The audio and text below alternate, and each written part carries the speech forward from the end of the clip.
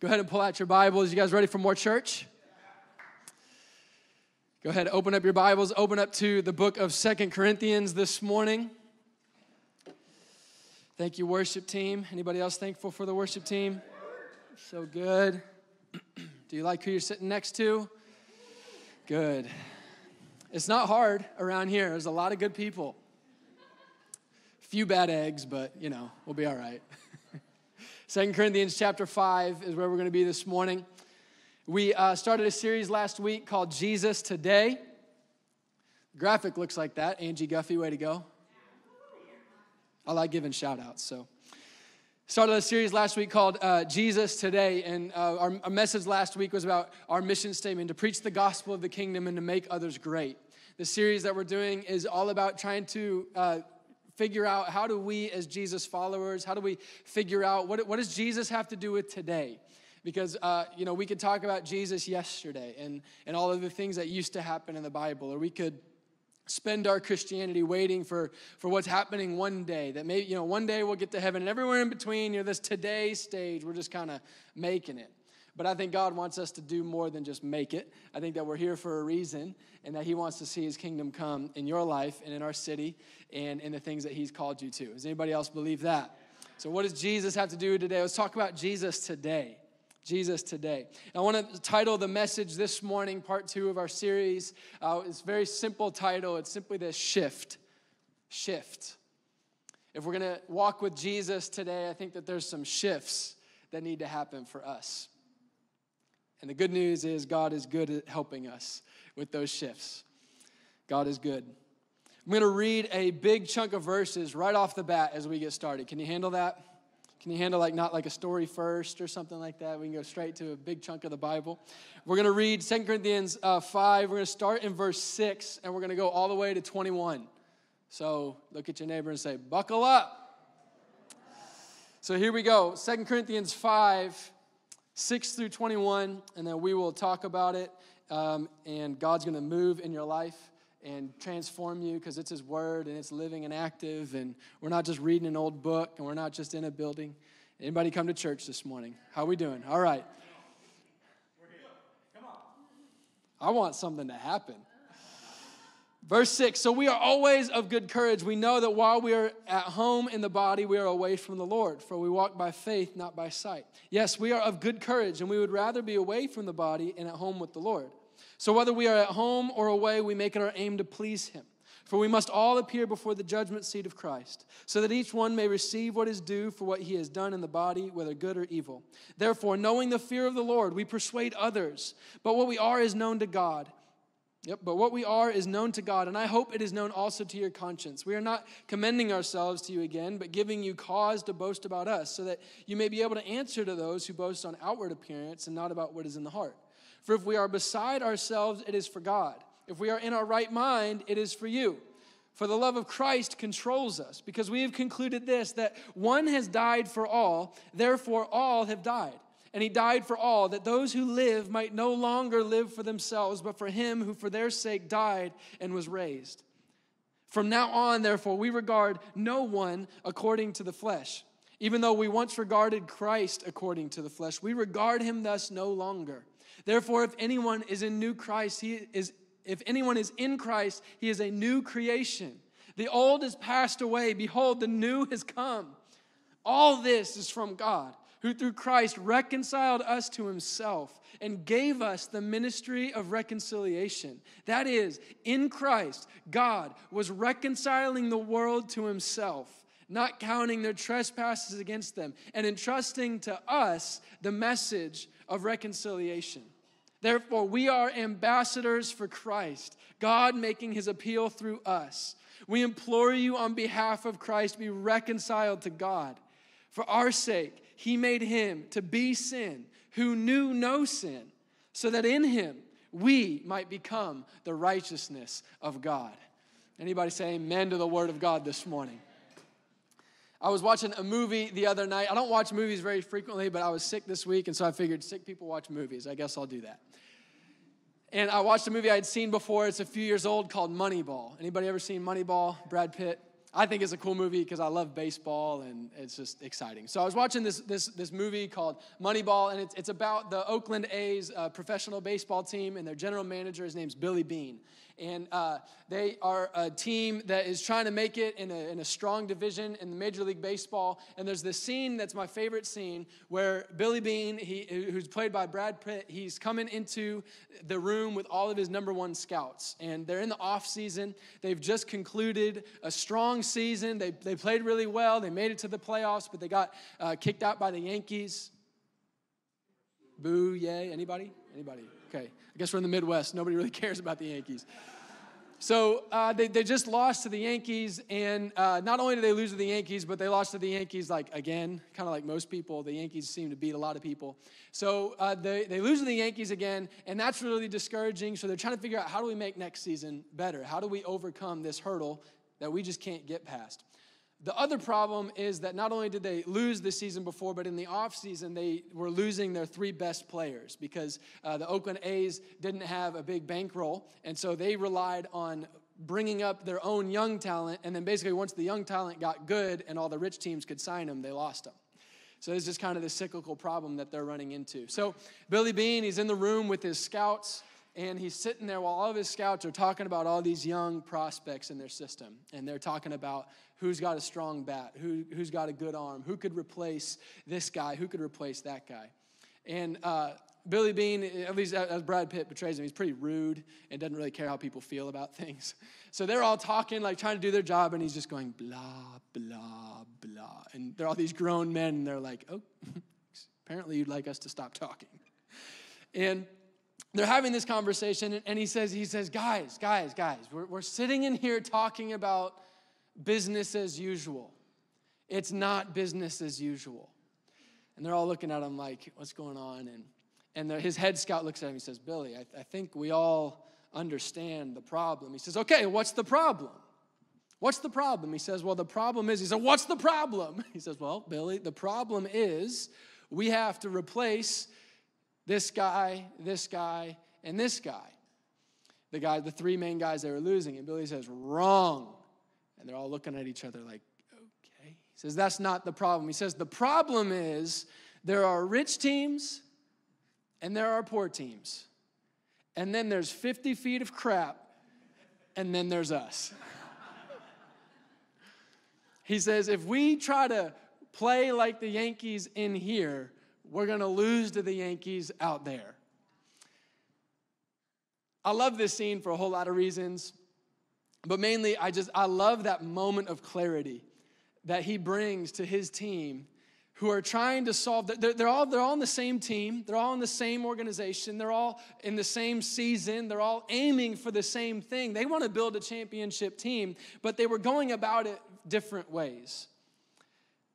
They're going about it different ways, and Billy Beane knew that his scouts needed a shift in how they were addressing the mission they were trying to accomplish. I believe for us as the church that it is the will of God that we as his people display him to the world. I believe that it is the will of God that everybody know him, that everybody have a chance to hear about Jesus and turn their life to him and be made new and come to life in Jesus by the grace of God. I believe that he wants you filled with the Holy Spirit so that you can walk in the power of God in your family, in your workplace, and even in the nations of the earth. I believe it is the will of God that his people engage broken cultures and communities with his love. I believe that this is the will of God. And yet, if we're honest, as the people of God, filled with the power of God, so often we can still feel like the scouts in Moneyball. We can feel like the scouts who are sitting around a table trying to figure out how to do it. And the truth is that we're trying to answer all the wrong questions. And we're sitting around a table when we're filled with the power of God, feeling like everything is against us. It feels like kind of like we're the Oakland A's needing the New York Yankees payroll sometimes. And we don't have it. But we aren't the Oakland A's in need of the New York Yankees payroll. We are the body of Christ. We are the people of God. We are saved by the grace of God, filled with the Holy Spirit so that we can preach the gospel of the kingdom and make others great. That is who we are. And in 2 Corinthians chapter 5, this chunk of scripture that we just read, I kind of want it to be like a Billy Bean clarity moment for us from the Word of God this morning. Because the problem in Moneyball wasn't that they couldn't do it. It was just that they were focused on the wrong things. They needed a shift in their focus. They needed a shift in how they approached the situation that they were trying to engage and address. And I believe that as the people of God, we can do what God is calling us to do. We haven't seen anything yet compared to what God wants to do. You don't have any idea the capacity that God wants to use you for His kingdom. But if we're going to do it, we may need a little shift in our approach, a shift in what we're focusing on. And it starts with the first shift I want to talk about this morning is a shift in perspective. A shift in perspective. Give a little background, just because we haven't read enough of 2 Corinthians 5 yet.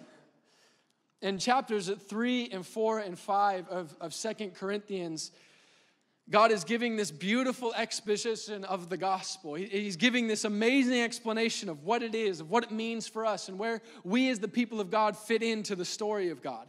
And in chapters 3 and 4, it talks about how we are now sufficient. We're now sufficient before God. Not by anything we've done, but simply by the power of the Holy Spirit. And in verse 4, it says this verse that by the grace of God, the gospel, God has shown in our hearts to give the light of the knowledge of the glory of God in the face of Jesus Christ.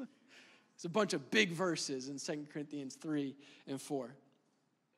And then the shift of perspective that we're talking about, we start to get the shift of perspective in chapter 5. We start to turn towards there in the second half of chapter 4. It's kind of this build up to this shift moment that I want to talk about this morning. After that verse in chapter 4 I just read, it goes on to explain that we have this light that God has shown into our hearts, and we have it like we're His vessels. We're carrying it, but the vessels that we are jars of clay, not the most durable of vessels. We don't always make it through everything, and the rest of chapter 4 and even the beginning of chapter 5 is kind of this discourse on what it looks like and can feel like to be carrying this gospel in a vessel like a jar of clay. It talks about the difficulties of following Jesus. It talks about just simply the challenges of life. You get sick, you waste away. Our bodies are growing older and wasting away, and yet we're carrying this amazing eternal light, but we're just jars of clay. And you start to feel the tension. That at least I get it. I feel that tension. That tension of this news is so good, but sometimes things are so bad. I want to tell everybody, but nobody wants it. I want to believe it myself, but it's hard. I just don't know. And it leads us into chapter 5, where leading up to where we started this morning, it says that our bodies, they're like an earthly dwelling, like a tent that is fading away, but that there's hope because we have an eternal dwelling. We have an eternal dwelling, eternal life. And while we are in this temporary dwelling, there's this interesting bit where we started to read this morning where there's this language of groaning, and there's this language of longing for what is mortal to be swallowed up by what is life. There's so much tension in these chapters, and not just a social tension or a political tension, but I believe it's just the tension that we experience as humanity and the tension that we experience as followers of Jesus. Like I said, this tension clicks with me because God's so good and I'm so weak. And I feel it. I feel it. I feel it when people need more of God, and I feel like all they get is me. The world needs Jesus. The world needs us. The world needs the people of God, and yet I have a terrible attitude this morning with my wife and kids. How am I supposed to carry this light shown into our hearts, the knowledge of the glory of all of these things? And it's just me. I know I'm supposed to have impact today. I know that God says He wants to use me to bring the kingdom of God on earth as it is in heaven, but honestly, it's hard. Any other Christians that feel the tension sometimes? Can we just be honest in church? This is an honest message this morning. I feel the tension. And we echo even these final verses, even where we start to begin to read this morning, that at least I feel this sometimes, and not at all in some morbid way, but like sometimes it just seems like it would be easier if God would just like take us straight to heaven. You're like, what? Like it just seems like it would be easier if like when you pray and give your life to Jesus that you just float away to heaven, right? Like it just sometimes be easier to not have to like feel like you're figuring it out in between and experiencing so much. This is hard. It's hard being a Christian. I don't even know how good I am at being a Christian most of the time. And it'd be easier if we just prayed the prayer, raised our hand, said, yes, Jesus, I want to follow you, and we just followed him straight up into the clouds. And it's in the middle of this tension. The middle of this tension of 2 Corinthians 3, 4, and 5, this tension that we're trying to engage in this series, Jesus today. I mean, it's in the middle of this Jesus today, right now, right here, our world, our life, our weakness, our problems, our inabilities, our strengths, our don't know what to do, our neighbors, our friends, our challenges, our different worldviews, our different things that we're engaging in the world. It's in Jesus today that God wants to mobilize you to impact today, and he speaks by giving you a shift in your perspective on tomorrow. He wants to mobilize you today by shifting your perspective on tomorrow. Where we started this morning, verses 9 and 10 of 2 Corinthians chapter 5. So whether we are home or whether we are away, I wish I could just go home. I wish I was away from the body, but I'm not. I wish God would take me now, but he's not. I don't know when he's going to, but he will. But he's not right now, so I can't worry about all that. So whether we are at home or away, what? I just make it my aim to please him. Not my aim to figure it all out. I just make it my aim to please Jesus. For we must all appear before the judgment seat of Christ, so that each one may receive what is due for what he has done in the body, whether good or evil. I just said the judgment seat of Christ. We're talking about the fear of the Lord. Like, that's not comfortable to say in church. Like, we're happy. We don't talk about the judgment seat of Christ. We've been smiling in church this morning, right? It makes me uncomfortable talking about this. But God in his grace, he's trying to shift our perspective on tomorrow by saying, I want to mobilize you today by keeping you reminded of where you're going to be tomorrow. I know that you're fighting about what decisions do I make right now. I don't know what to do with people who disagree with me, or do I call people on this, or do I just love them, or do I engage this question, or do I just walk away from it? Am I being nice if I talk about the truth? I don't know how to engage all of this, and that's where we get immobilized in this lack of clarity. I know what I believe, like big picture, but the lack of clarity on what to do today immobilizes me. And God says, I want to give you clarity on how to act today by giving you clarity on where you're going to be tomorrow. And he talks about the judgment seat of Christ. And this isn't this judgment seat of God of saying like, because this is written to a church. This is written to believers. And he's writing to them, not saying you're going to stand before God and there's going to be like another gavel based on if you're good or bad, are you saved or not? Like, we're going to rehash this question. That's not at all what he's saying. That's not at all what he's saying about the judgment seat of Christ. He's more saying the judgment seat of Christ for the believers is not about are you saved or are you not saved. It's more just addressing the question, what did you do with the new life that I gave you? Let's talk about that. Because God wants to reward you for the good things you do with the new life that he gives you. He doesn't just give you new life, but now you get to invest it into his kingdom and see it grow. This is amazing.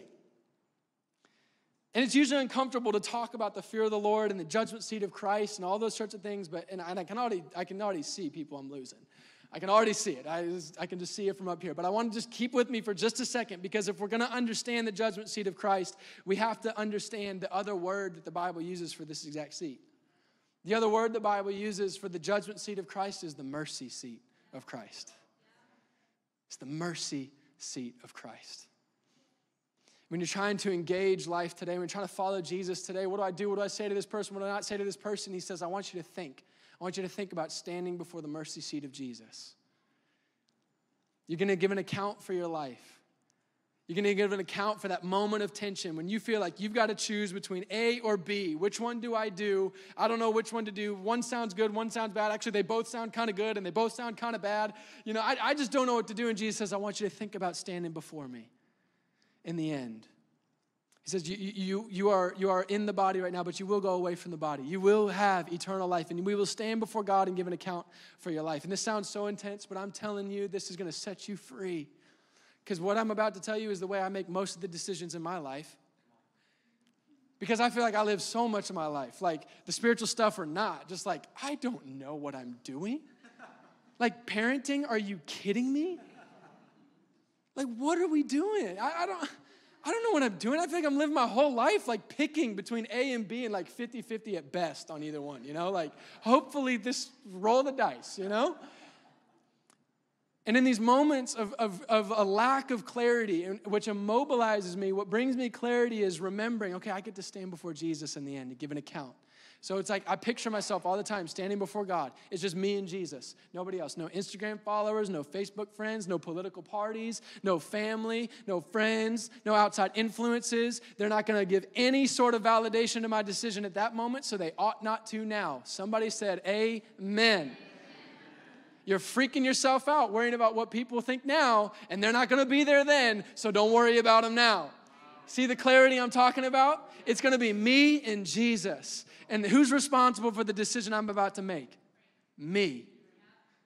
That means this decision, nobody else can make it for me, which is so freeing. Because don't you just feel like you're being yanked around sometimes? Forced to do some things? No, you get to make your decisions.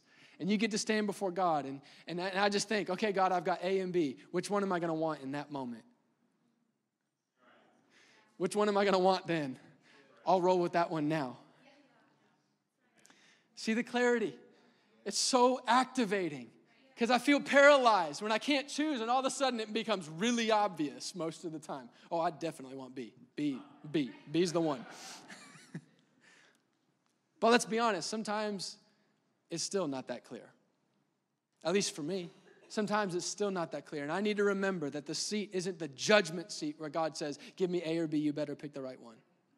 It's the mercy seat where I get to say, God, sometimes I'm 50-50 still. And I'm like, God, I still have no idea. So I'm just going to, I got to pick one. So we'll go with A. And I just say, God, I'm going with A. And if I'm wrong, I just need your mercy. And he says, you're standing before the right seat. This is who you are. You are standing before the living God. You are standing before the mercy seat of Jesus. You have no need to be immobilized. You have no need to be caught in the tension of what do you do or not to do. Just consider Jesus. Consider Jesus. Shift your perspective when you feel immobilized. Shift your perspective.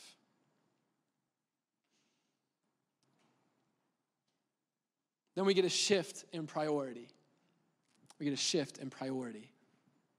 In verses 16 through 21, it says this, from now on, therefore, we regard no one according to the flesh. Can we talk about that sentence for a second? That was one of those that I read one time and realized, shoot, I never realized that one was in there. From now on, therefore, we regard no one according to the flesh.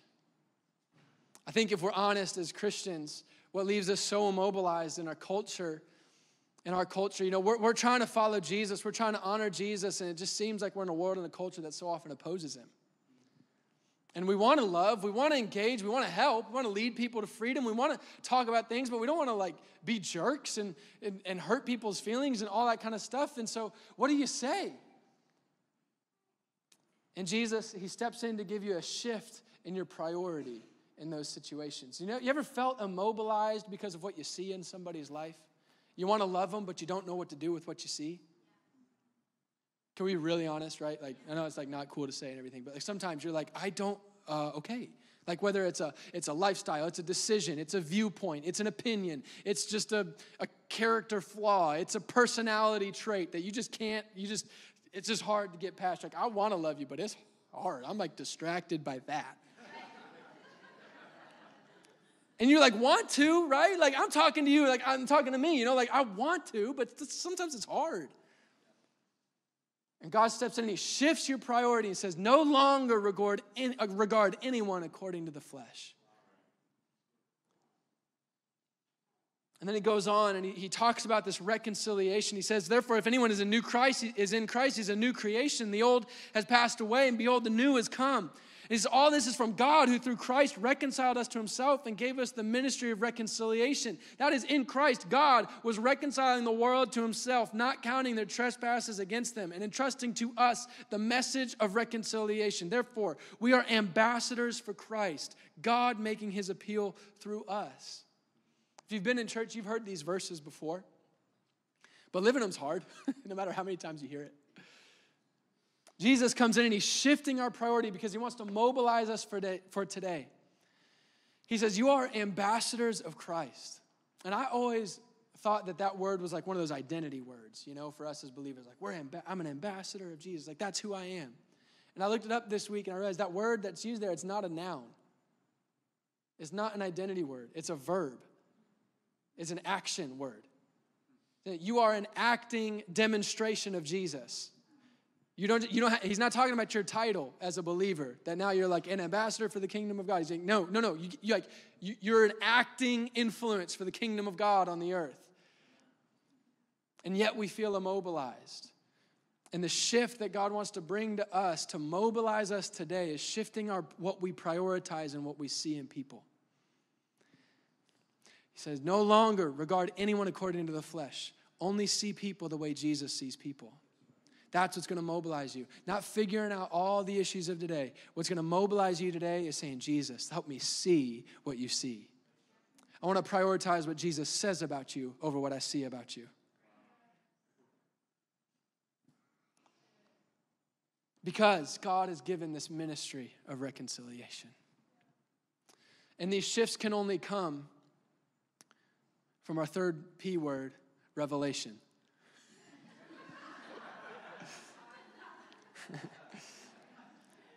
You only get these shifts. Your perspective can only shift of where you're going to be when you get a revelation of Jesus.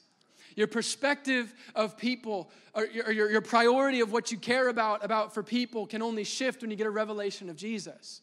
What I mean by that is that sometimes we're trying to live this ministry of reconciliation. We're trying to reconcile people to their feelings.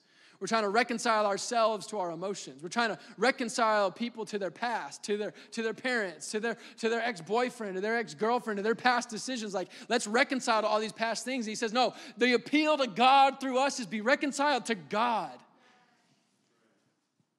That's God's cry for people, is be reconciled to me.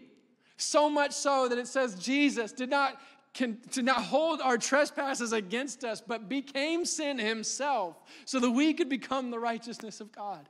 This is the appeal of God. This is the priority of God.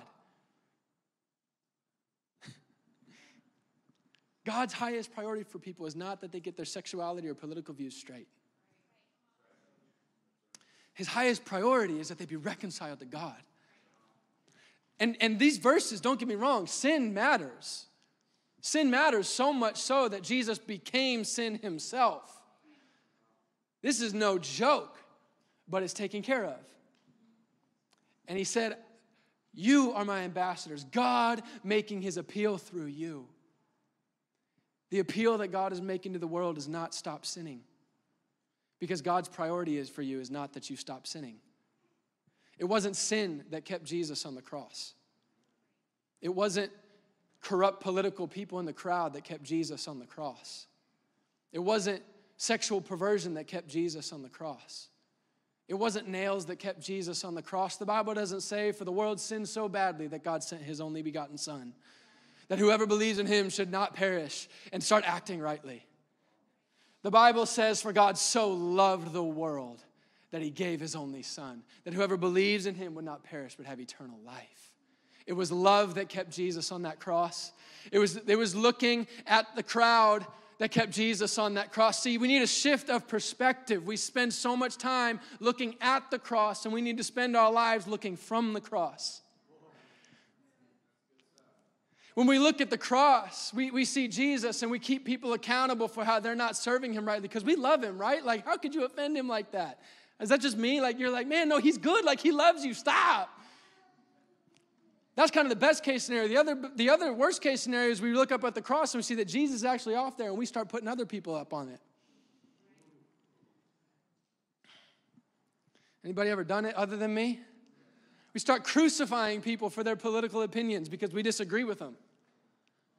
You know, we start crucifying people because of their sexual orientation, because of their activity, because of their choices, because of their belief system, because of all these things. And all of these things matter, but they matter at different priorities. And we need to stop looking at the cross and we need to get the perspective of Jesus, a revelation from the cross. Because it's from the cross that you see like Jesus sees. When you look into the cross, you see an opportunity to put people on it. You see the blood, you see the gore, you see the cost, you see what we're not doing, you see how we're not good enough. But when you look from the cross, you see the joy set before him that helped him endure the cross, scorning its shame, and now he's seated at the right hand of the Father. When you look from the cross, you get to see through the eyes of reconciliation. When you look from the cross, you see you can spit on me, you can scathe me, you can curse me all you want, but this blood runs for you. That's what you see from the cross. We need a shift. We need a shift of our perspective. We need a shift in our priorities. That yes, there's a lot of brokenness in this world, and it matters. And that brokenness needs healing. It needs Jesus, but it starts with reconciliation. It starts with reconciliation. And I want to encourage you, I want to mobilize you this morning as the people of God to prioritize people being right with God over them thinking you're right.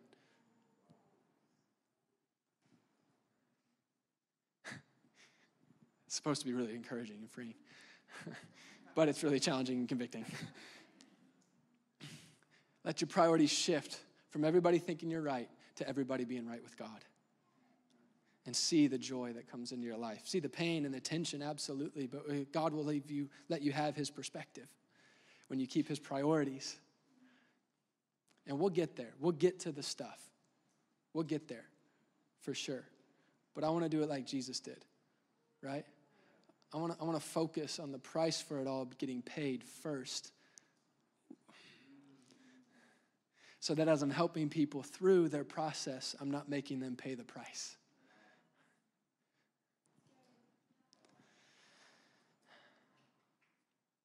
This is who God is. And this is who we are as his people.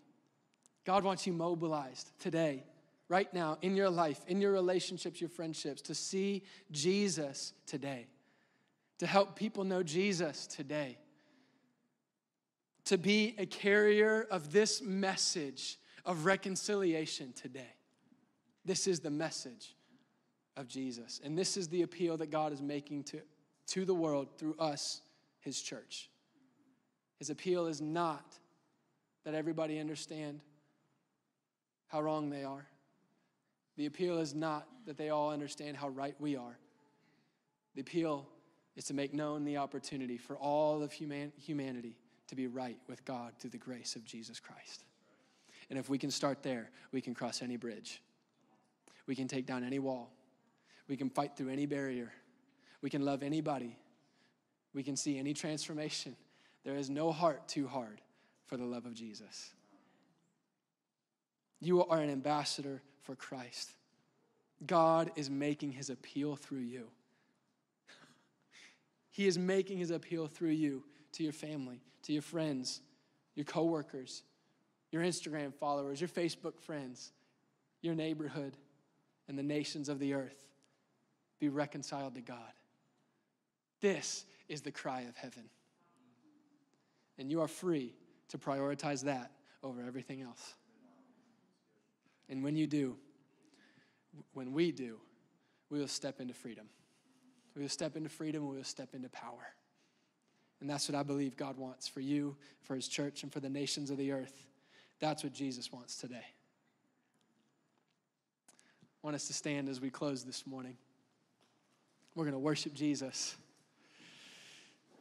I'm going to worship him because he reconciled me.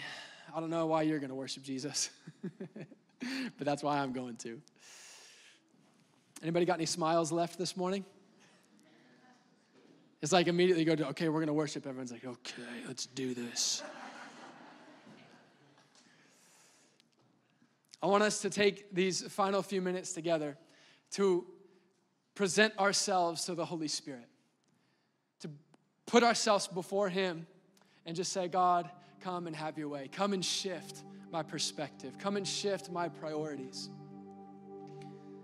Another big church word that we can get scared of is the word conviction. The conviction of the Holy Spirit. And I love, number one, that's the conviction of the Holy Spirit, which means it's not the church's world to go make sure everybody's convicted of all their stuff. The Holy Spirit's a big boy and he can handle it himself. Jesus said, you carry this message of reconciliation. And the conviction of the Holy Spirit always leads us to freedom. The conviction of the Holy Spirit leads us to repentance. Another big, scary church word. But all that word means is freedom. When the Holy Spirit comes into your life and he brings conviction into your life, he's trying to bring you to repentance. He's trying to bring you to the point where you realize I'm holding on to something that's killing me and I don't have to anymore. So I'm not. And you let go and you turn and you come and you step into the presence of God and you live your life in freedom. And I believe that in these moments, God wants to lead us to repentance as his people.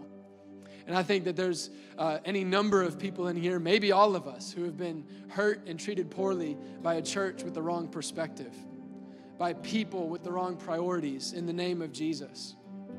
I know I've done it. Forget if I've ever experienced it, I've done it. But we stand before the mercy seat this morning. And God loves you, he loves his church, and he's not given up on any of his plan A. That is you and that is us. By the power of the Holy Spirit this morning, we can step in today to what God's calling us to. And I want to invite you in this moment to open up your life and just say, Holy Spirit, would you come? Would you come and would you convict me? Show me anywhere that my perspective needs to shift. Where am I prioritizing, worrying so much about today that I'm not doing anything today? Where am I missing out on what's coming tomorrow and it's clouding my judgment for today? Lord, would you convict me of my perspective and ask him to convict you of your priorities? Lord, what am I distracted by? What flesh am I distracted by? Don't look at yourself according to the flesh anymore. And don't look at anybody else. Lord, where am I distracted by the things of the flesh that are keeping me from being able to simply love people and bring them into this ministry of reconciliation? We're going to have people off to the side to pray with you. If you want prayer, you are at church, so do not leave without it if you need it. You're not going to get it tomorrow at work probably, so do it now. We love you. Nobody else is looking at you. They're all looking at Jesus anyway, so go get what you need. Pray with somebody. Pray with the person who brought you. Let somebody pray for you if you need it today.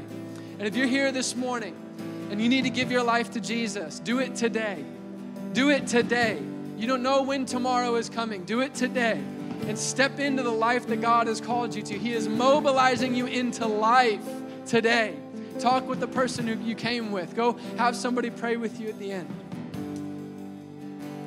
And I know that we do this sometimes, and this isn't at all for effect. This is all just for response, and this is just how I respond all the time. And I just think that there might be some things that we need to respond to and leave behind, and sometimes you need a physical response to that. And so I know for me, during this next song, I'm going to be up at the front, right up here, laying it all out and saying, God, I repent. I've been distracted by a bad perspective.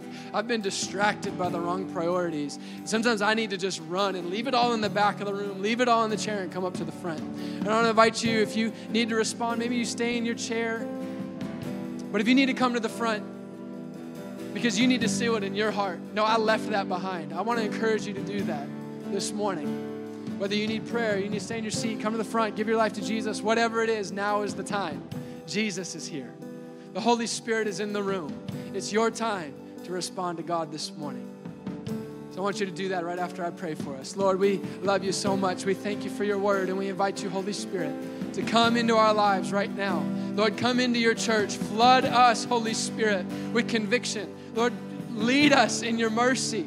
give us perspective this morning. Shape our priorities this morning. Lead us to repentance individually and as a church. And God, I'm asking for the city of Indianapolis that they would encounter the people of God with right perspective, the people of God with proper priorities, and that, Lord, we would carry this ministry of reconciliation to our neighbors, to our friends, and to the nations of the earth by the power of the Holy Spirit. In Jesus' name.